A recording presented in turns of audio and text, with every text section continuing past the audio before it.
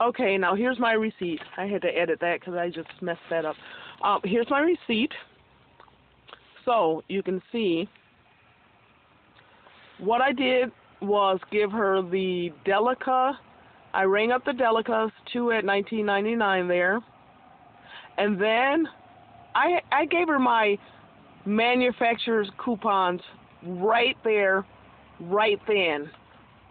After she rang up the 2 Delica, I gave her the coupons right then, right there. I didn't want there to be any drama about her, ringing up the $19.99 and then the $10 right after it, which I haven't been having any trouble anyway, knock on wood, but I wanted to get those $19.99 coupons out of the way.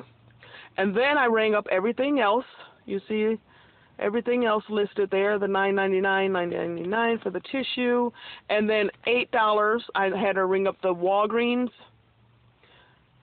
scan the Walgreens coupon, which is this one right here, and that took off $4 twice, so that's the $8 it took off.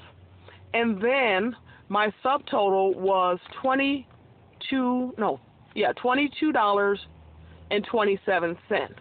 That's when I gave her the Walgreens book to scan the $10 coupon.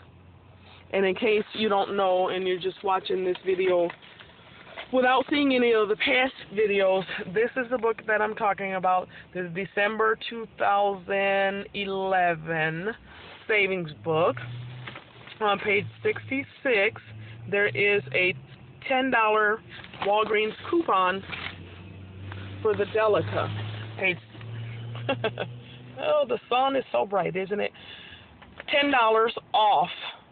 So I had her ring this up last. And you can stack those coupons. So I had her ring that up last. And you see here my subtotal, which is, my subtotal was 55 cents for all of this.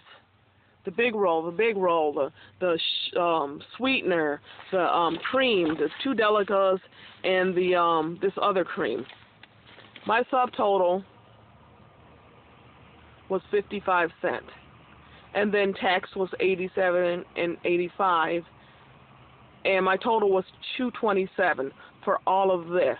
And then on top of that, of course, because I bought this foot rehab cream, I got a $6 registry reward back for purchasing that. So I could have purchased a couple more of those in a separate deal. So basically, I got paid to take this out of the store.